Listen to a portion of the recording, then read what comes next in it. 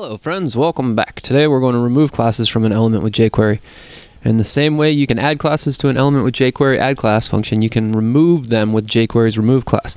Here's how you would do that with this for a specific button. So here on target 2 they're removing button default. Target 2 has a class of button default. So keep an eye on target 2.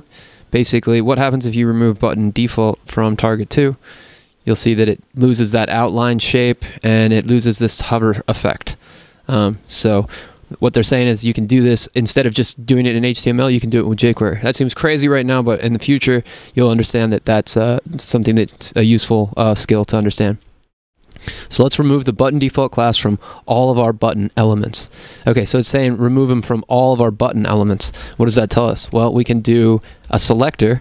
What do we want to do? We want to target a overall element. So we're just going to go button. And then we can go remove class. And then we're going to remove the class of button default. And now we're going to lose all the outlining on all of these other elements, which is apparently what we're looking to do.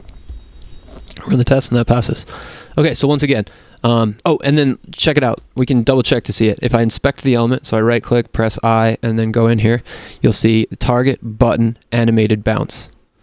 Now, we have the class up here. It's on target 5, we have button default target, button, no button default, target, animated bounce. So this is where it's changed.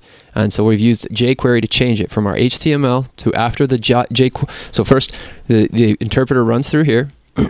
It says, okay, when the document's ready, we're going to run what's inside of here. But the document's not ready. So it's remembered what to do when the document is ready, and then we are closing that script. So it's still interpreting. And then it renders out all this HTML, and once it's at the end, the document is ready. So we come back up to the document ready, and then we run this function, because this says, okay, this document is ready, and so now we're running this function. And that creates a button with the animated bounce, and then it makes the wells have an animated shake.